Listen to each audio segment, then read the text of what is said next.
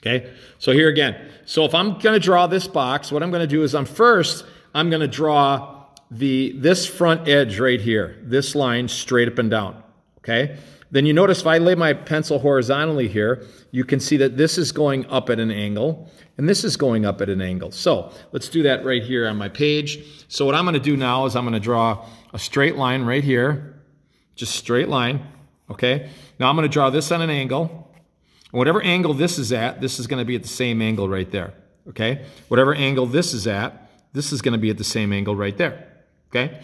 Now, this is parallel to this, and this is parallel to this, okay? How to make a parallel line? Just take any straight edge.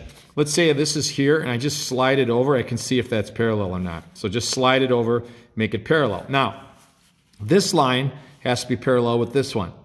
And if I slide it over now and make a parallel line right there, now this line is parallel, slide it over, boom.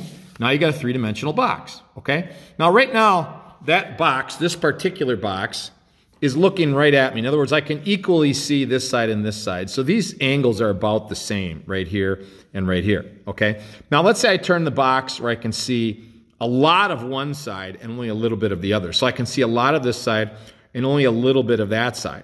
Okay, so I'm going to draw that right now. So here we go. So now I'm going to show a lot of the front. So the front is at a low angle now. Okay, then here's the vertical line. Then this is going to be at a higher angle, higher than the other one. So this is a greater angle. Now, when I get to the top here, once again, just slide this over. That's parallel right there. Okay, and then slide this over. And I'm going to make it parallel right there. Now the top, once again, slide that over, parallel, and slide this over, parallel. And now I've got a box that I can see more of one side and a little less of the other side. Okay? So there's three ways to do that. You can see it equally, both sides. Once again, here's a box. I can see equally this side and this side.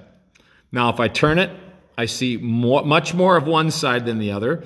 Now, if I was to put a straight line right in front here, let's just play this ruler right here. You can see that this angle right here, this line right here, this is a really huge angle. Big angle, okay? Whereas this line right here is a really small angle. Once again, I'll draw that line.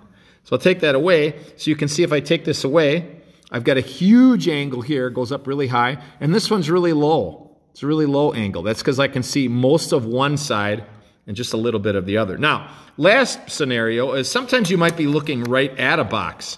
So let's say I turn the box and I'm looking right at one side, like this. Oops, like that.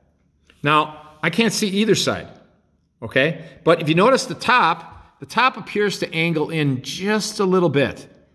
Just a little bit right here, okay? So if I'm drawing that box, let's get it. This is wrong. We don't want to do this. So if I'm drawing that box, I'm going to draw my square first, like so. And then the top is going to angle in just a little bit, like this. And then here is the top of my box. So that's if I'm looking at a box straight on, okay? I can only see the front and the top. I can't see the sides.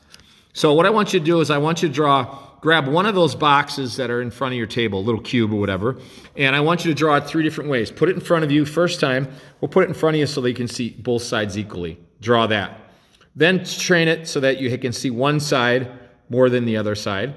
Okay? Then turn it where you can only see the front and the top. And I want you to draw that box three different ways. Do that.